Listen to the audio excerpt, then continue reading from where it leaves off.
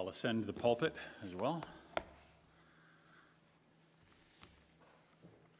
Good evening, brothers. I will admit that I was dismayed when I saw the schedule for the Office Bears Conference. The organizers gave me the 8:30 p.m. time slot.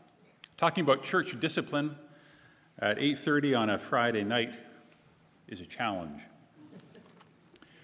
You worked a full day today. Your mind is now full of the principles of preaching.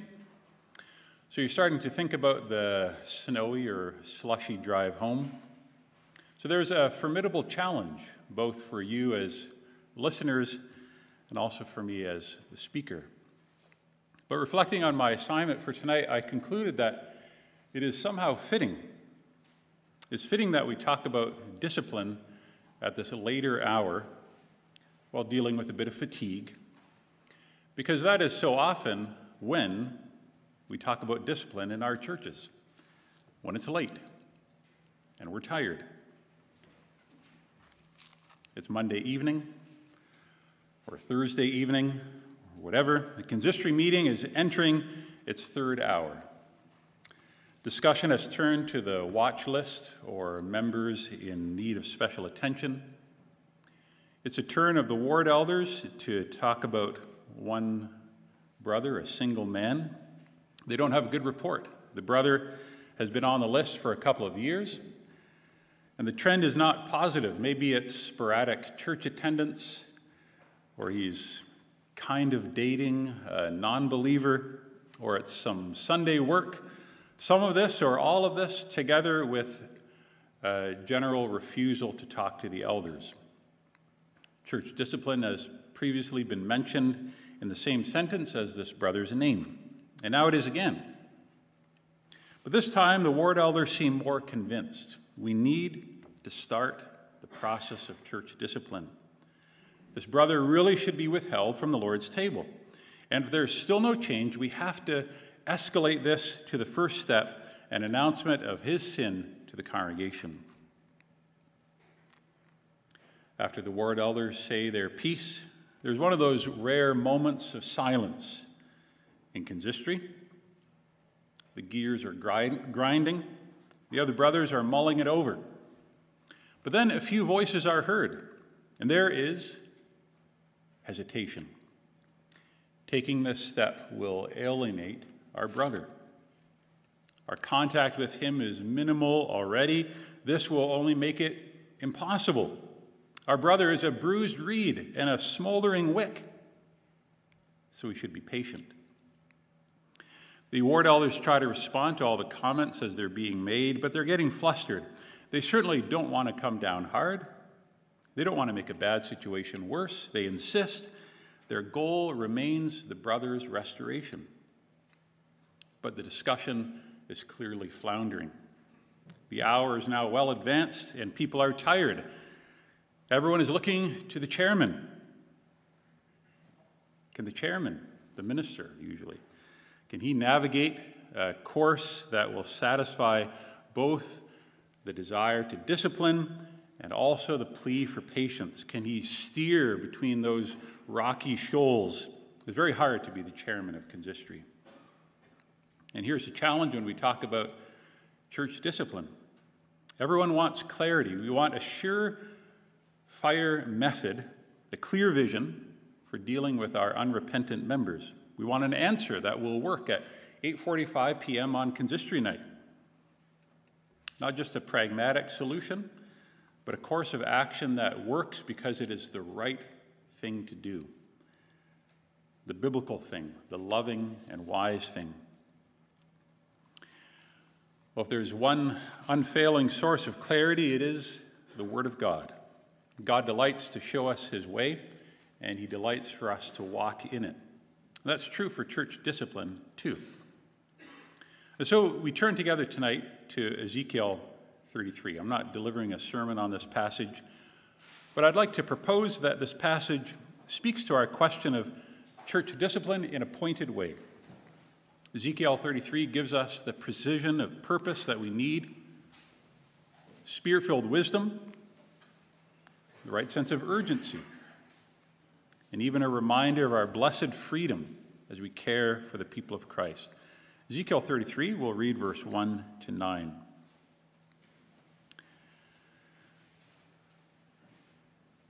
The word of the Lord came to me.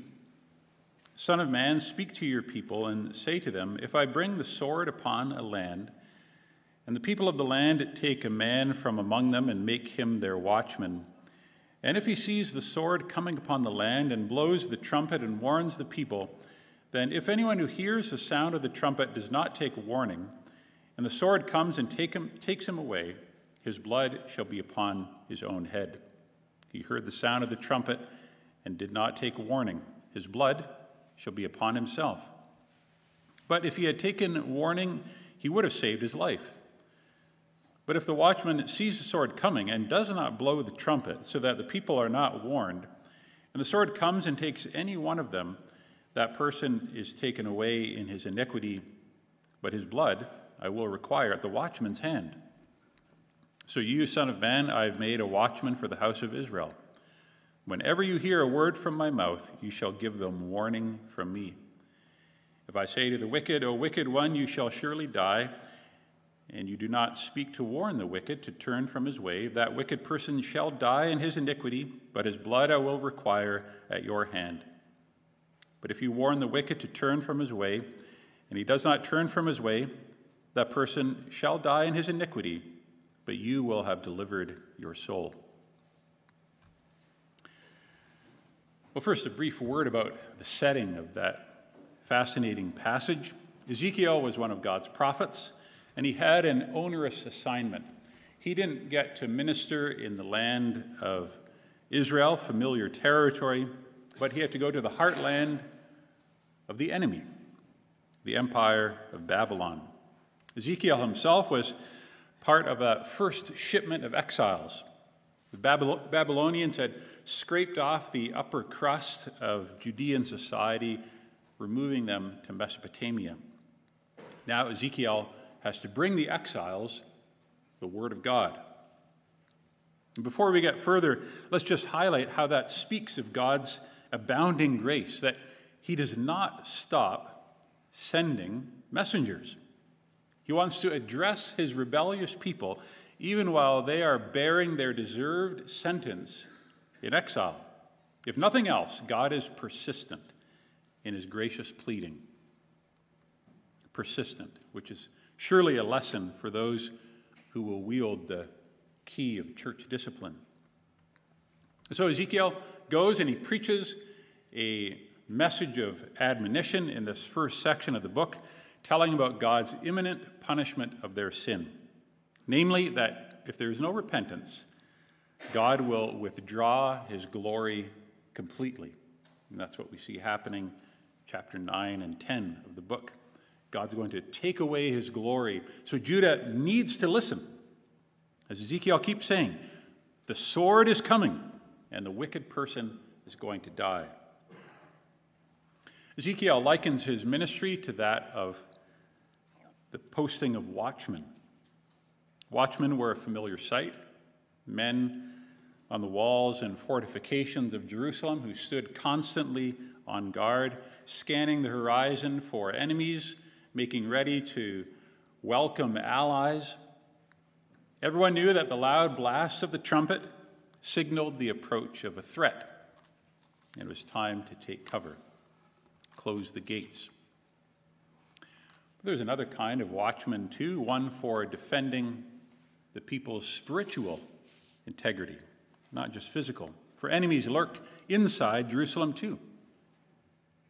The temptation to worship the gods of the nations, or the confusion fostered by false prophets. Against many dangers, Ezekiel was a watchman. I have made you a watchman. The elders of the land were watchmen too, as were the faithful priests and righteous kings.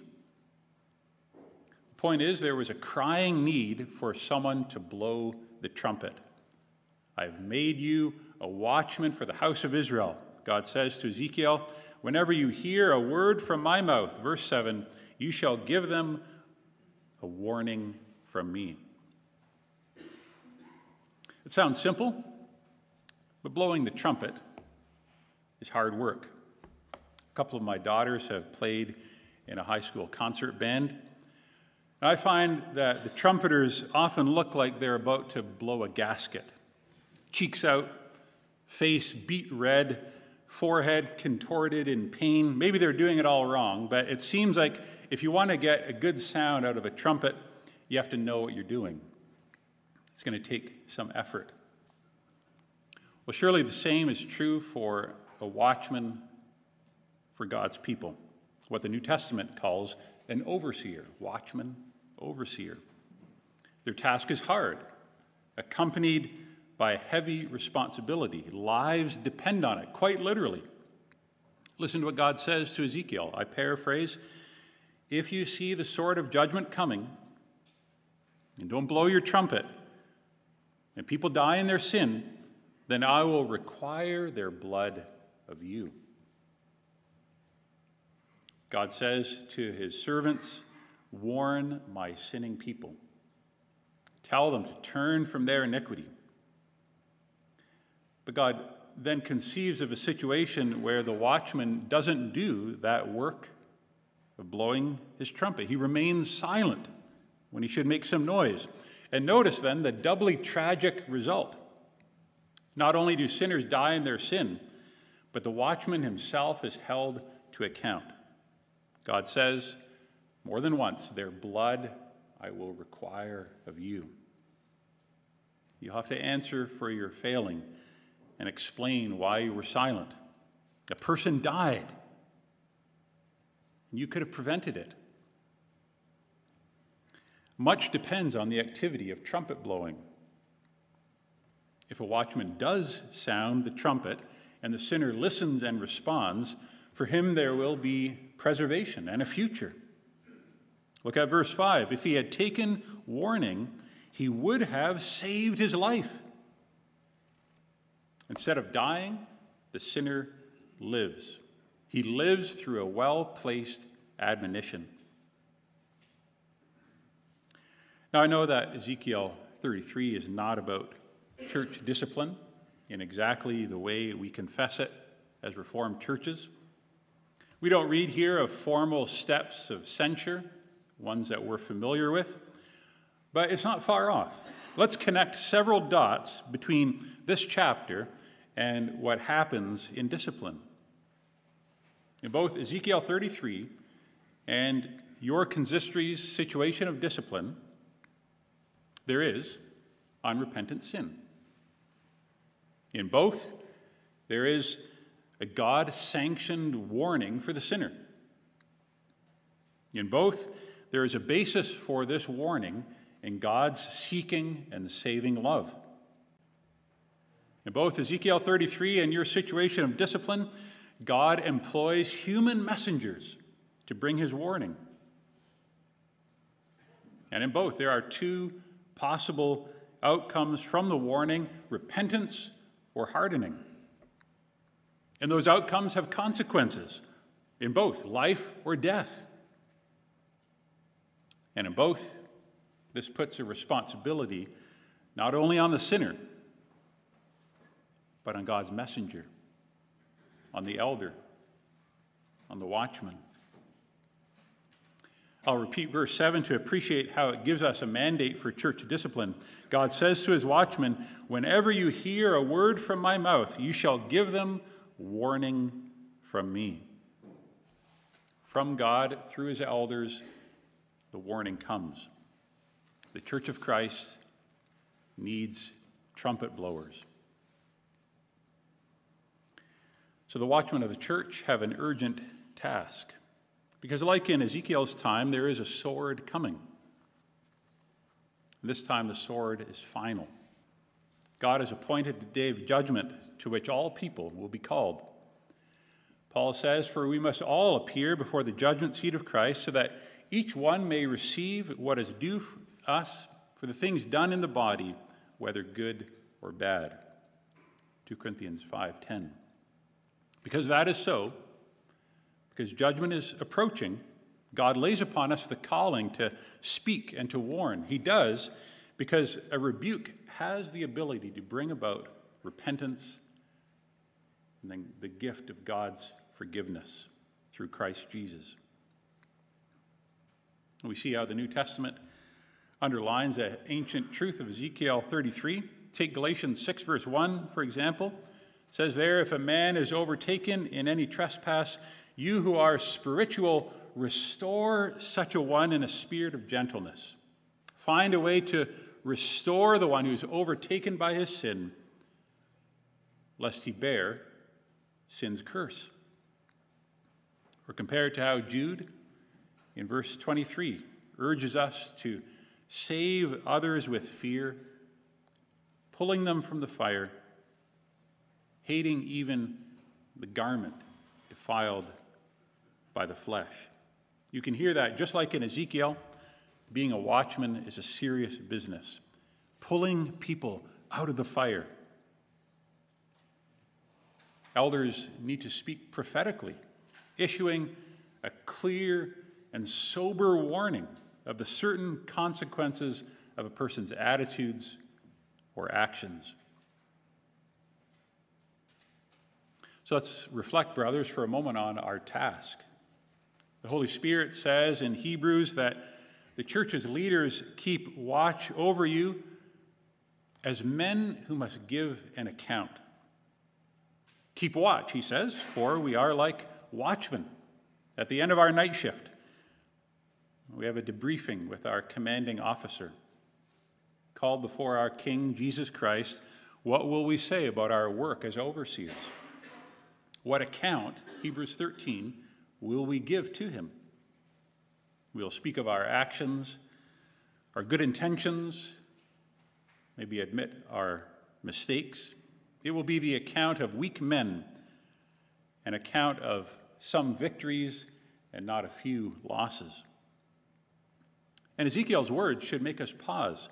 When we have to give an account of our work, will there be the blood of any sinner on our hands? Will God require that of us? Should I have said something more about his sin? Blown my trumpet more urgently? Should I have been more direct, less fearful, less concerned about how they might respond from a human point of view? Should we as consistory have taken action earlier and put someone under church discipline? Would that have helped him turn from his sin and walk with Christ? These are important reflections in regard to church discipline. I intimated earlier that sometimes we misunderstand church discipline by viewing it as almost entirely negative, as something that we want to avoid at all costs, resorting to it only when there's really nothing else to do. Even though we know that Jesus himself authorizes it, church discipline can somehow be seen as contrary to his commandment that we love one another. Here is surely one of those areas in church life where the thinking of our culture, the spirit of the age, has made an indelible mark. Ours is a time of almost unqualified acceptance and toleration. We've all developed a real aversion to telling someone else that they are wrong. Above all, Christians have to be nice people. And to rebuke someone just isn't nice. And church discipline can seem the epitome of not niceness. And so we hesitate. In our churches, we've also begun to become more mindful of the non-believers around us. That's a good thing. We want to reach out to them with the gospel, open the doors, invite them in to hear the true preaching, for we know its power. But our desire to warmly embrace new members can sometimes get conflicted by the demands of God's word. What I mean is, we fear that a prospective member may be discouraged by our emphasis on Christian obedience. If we come on too strong, he or she may well just go down the road to the church there, where they're willing to overlook this or that sin. You can feel this unspoken pressure to slim down the requirements of the gospel in connection with God's holiness and Christ's lordship. And not just in relation to new members, but our established members. There can be this reluctance to move toward discipline. We hear it said, this will only alienate the brother, the sister, maybe their family too. This will burn whatever is left of the bridge between consistory and him. And so the consistory meeting ends with a decision on church discipline being deferred yet again. Maybe the opposite can also be true. It's more rare, but we can enter into church discipline too quickly. That's again because we haven't understood it properly. There can be a desire to give someone their just deserts. Let's be honest, there are those in our congregation who antagonize us, who irritate us. Consistory's work would be easier if this member just took the hint and moved on. So how do we find our way between hesitations and hastiness? Well, biblical wisdom requires that we consider our motives. What is at the heart of what we're doing? What's at the heart? And here we return to Ezekiel 33. For the watchman's warning words spring from God's own heart. For God, to warn a sinner is to love him. Look at verse 10 and 11. And you, son of man, say to the house of Israel, thus have you said, surely our transgressions and our sins are upon us, and we rot away because of them. How then can we live? Say to them, as I live, declares the Lord God, I have no pleasure in the death of the wicked, but that the wicked turn from his way and live. Turn back from your evil ways, for why will you die, O house of Israel? God's desire for the salvation of sinners comes out so clearly. I've no pleasure in the death of the wicked, but that he turn from his evil way and live. That's God's amazing, undeserved mercy. And it's always operative in his warnings and discipline. God wants the restoration of the one who is lost. And it's a love that we should emulate as leaders in Christ's church. Here we see how the atmosphere of our churches should be in contrast to the atmosphere of this world. The unbelieving world, for all its emphasis on toleration and acceptance, is an unloving place. People who don't conform to the articles of the secular creed are quickly excommunicated. As one author put it, in our time, cancel culture is the new church discipline. If someone steps wrongly, if he voices the wrong opinion on gender or race or marriage, the transgressing person is accused, tried, sentenced, and expelled with no time for questions or deliberation or compassion. Not so in the church. We don't rush to cancel people, but we take time to disciple people. I'm sure it's been pointed out to you before that the word disciple is at the root of discipline.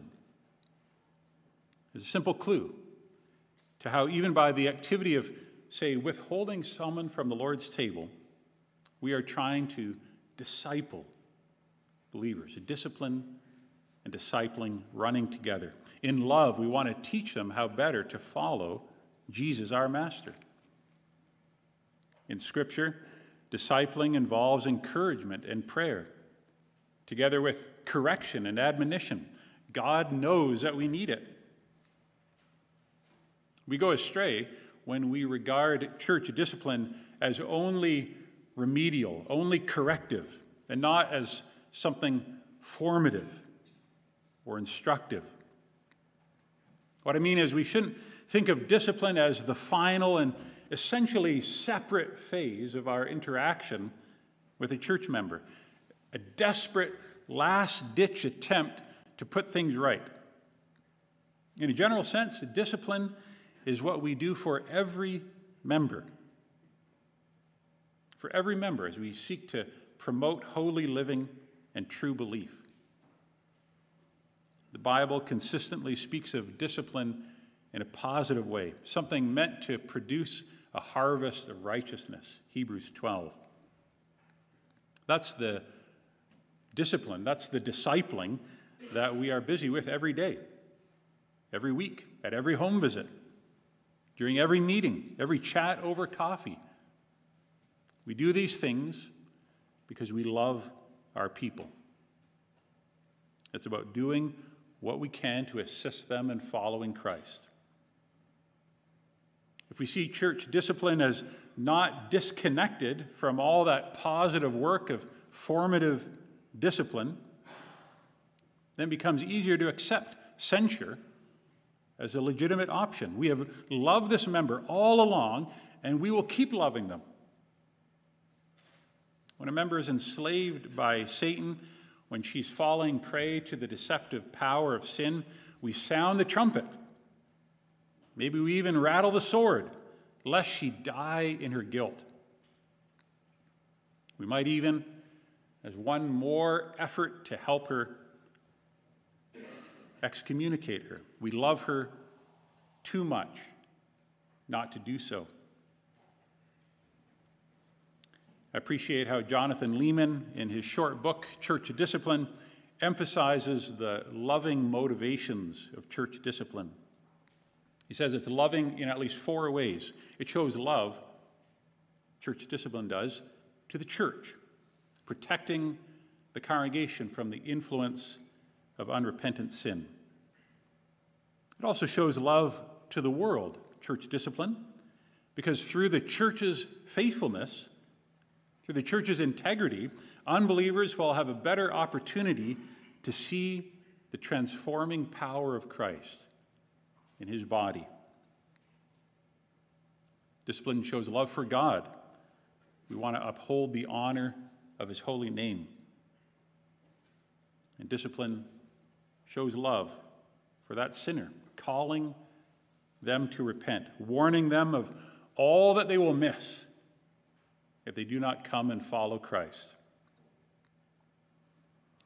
In relation to that last point, love for the sinner, think of how Paul in 1 Corinthians 5, verse 5, describes the discipline of a hardened sinner. He says there, "Deliver such a one to Satan for the destruction of the flesh, that his spirit may be saved in the day of the Lord Jesus."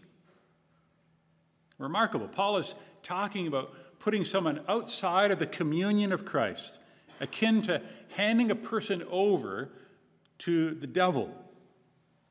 And yet it's done with this loving goal, the person's ultimate salvation in the day of Christ. Just as God says in Ezekiel, "I have no pleasure in the death of the wicked, that he turn and be forgiven."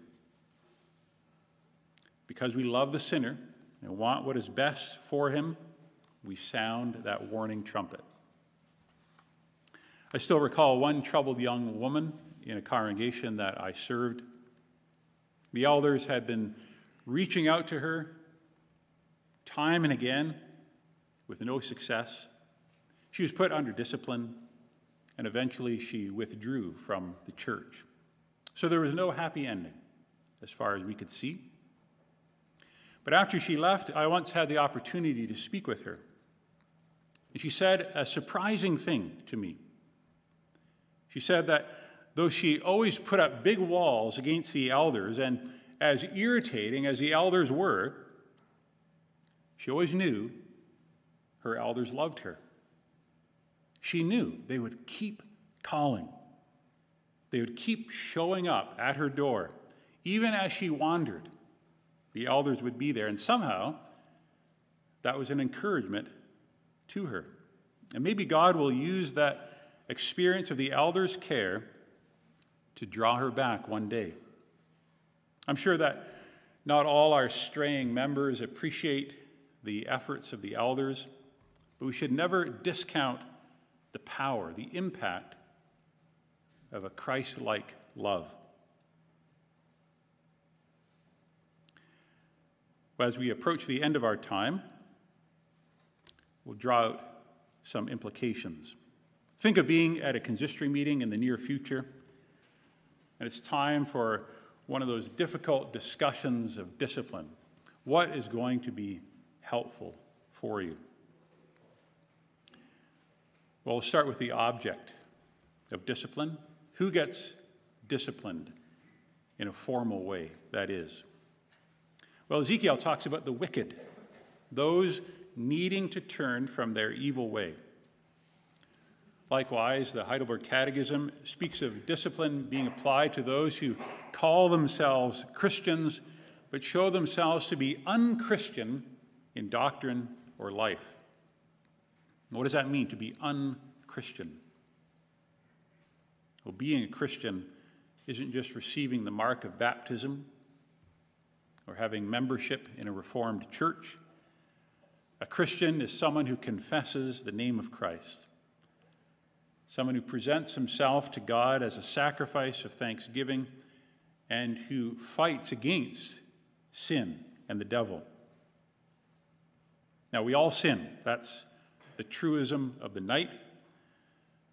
We all sin, but Christians who have the Holy Spirit cannot remain in recognized sin for long.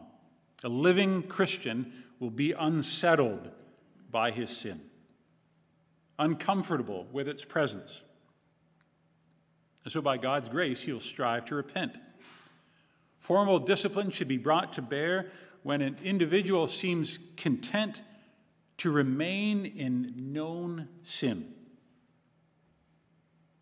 when an acquiescence to the desires of sin is characteristic of his life. What kind of sin do we mean?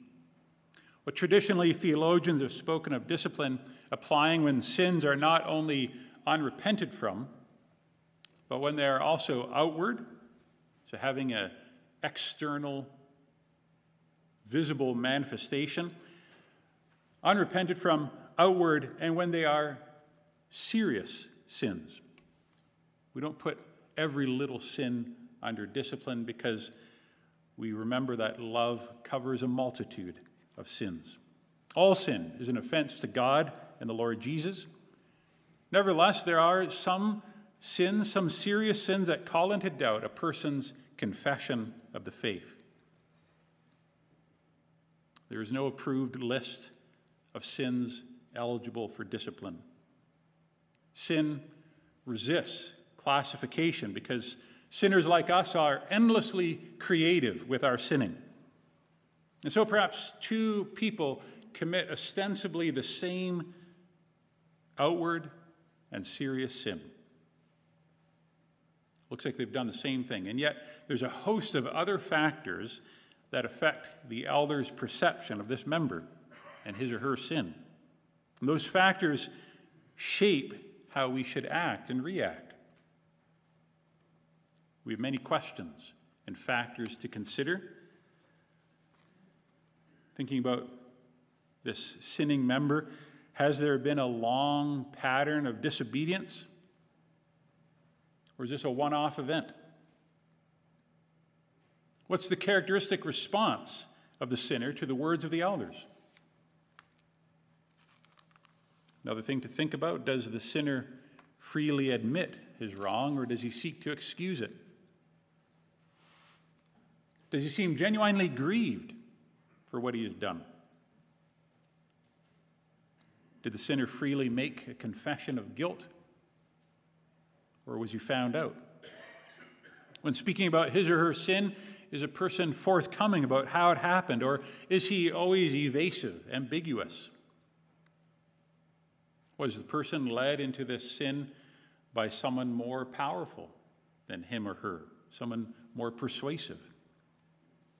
Are there factors in his immediate family that make the sin more likely, not excusable, but almost understandable? Does the sinner welcome godly counsel? Or is he convinced that he knows best? Does he seek help in the fight against a habitual sin?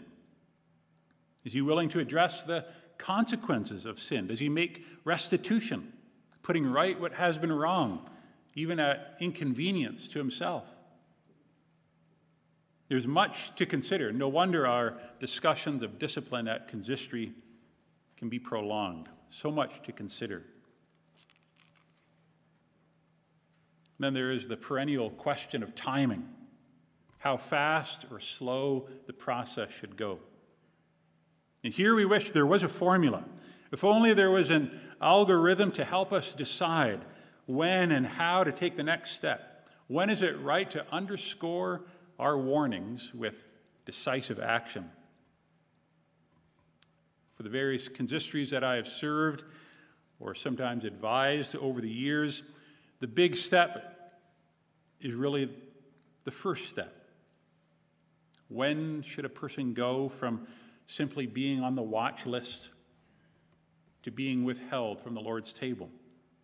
Is this sin outward, serious, unrepentant? Is it such that we are ready to put this member outside the kingdom?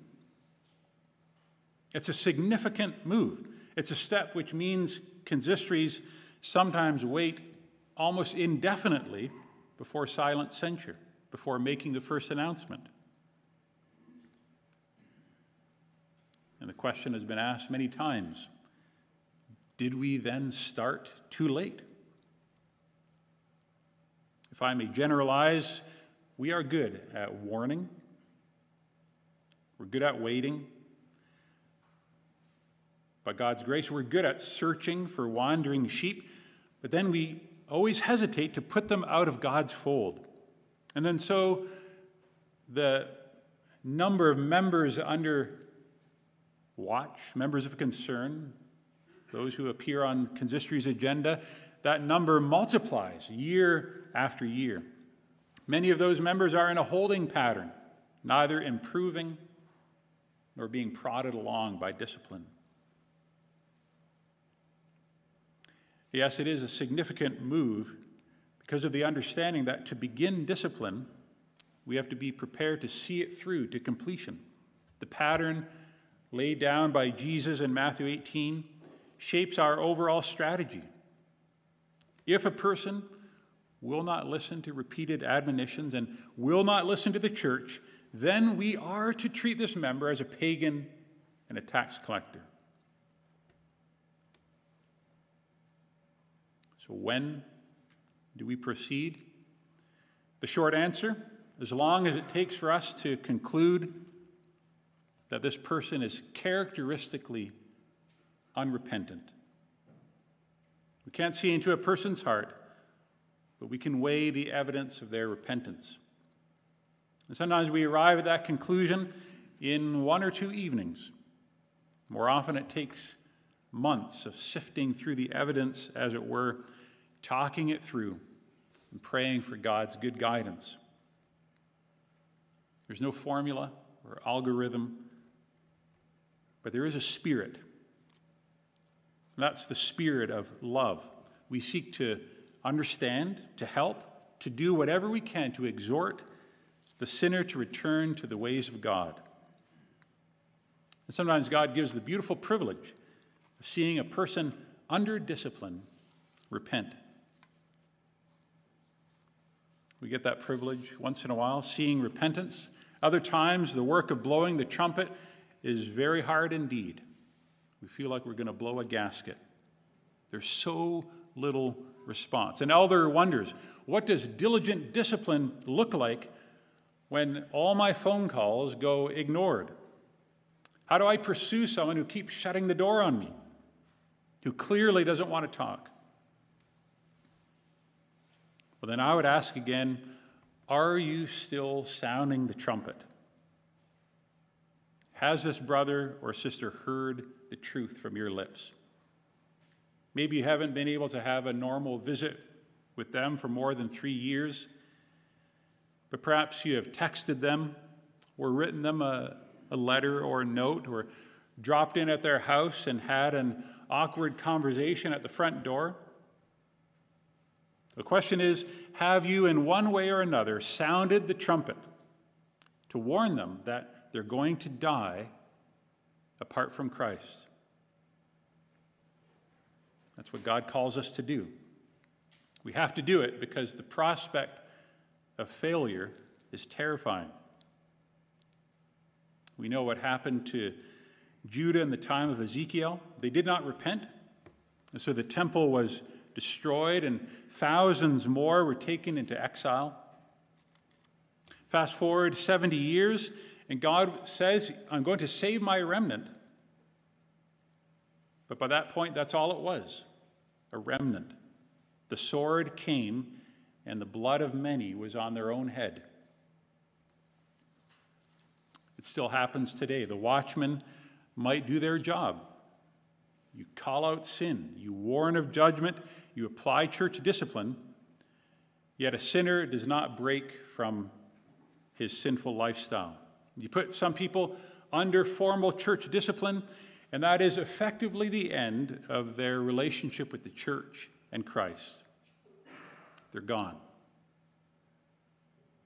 And the pain of them leaving makes us feel the weight of our task. Have I, in one way or another, have I sounded the trumpet for this brother, this sister? For me as a preacher too, I find that an intimidating thought. Have I really warned people like I should?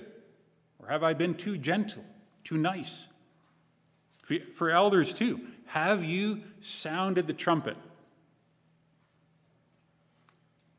Now, I don't want us to be motivated by fear of failure. Ezekiel 33 is a confronting passage, and maybe we react by saying, I don't want anyone's blood on my hands, so let's start discipline and quick. This is not about doing what we need to do so that we can leave the consistory meeting on time or finish our term with a clear conscience. Rather, we should try to keep the weight of responsibility well balanced.